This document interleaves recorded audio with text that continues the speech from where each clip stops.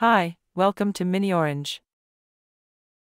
This video will demonstrate how to assign Drupal roles to users based on their current IDP roles using miniOrange SAML SP module.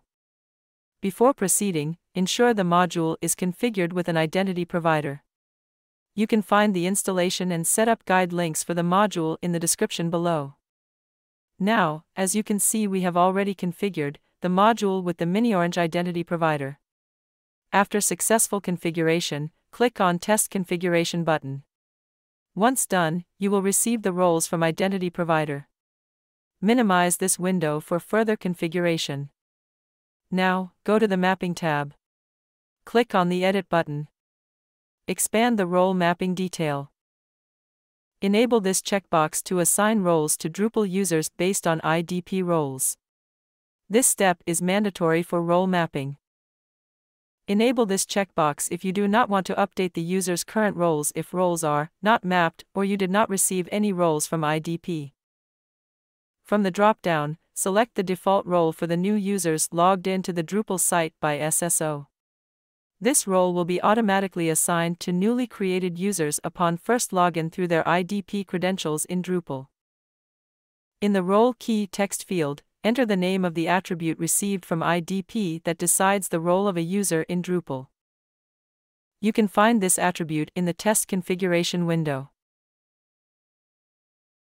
In the Role Attributes mapping table, select the Drupal role in SP role column that you want to assign to the user.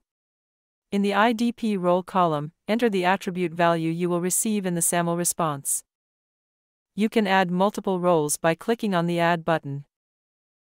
Let's consider an example where the IDP sends the attribute role in the SAML response during SSO. IDP role, Manager, SP role, Administrator. When a user with the Manager role log in through SSO, the module will assign the Administrator role to the corresponding Drupal user. Once you are done with the configurations, click on the Save Configuration button. Now, let's see how SAML SP role mapping works in Drupal. Open a private or incognito window of your browser. Navigate to the Drupal site's login page. Click on the Login with miniOrange link. Now log in with the user who has a manager role in IDP.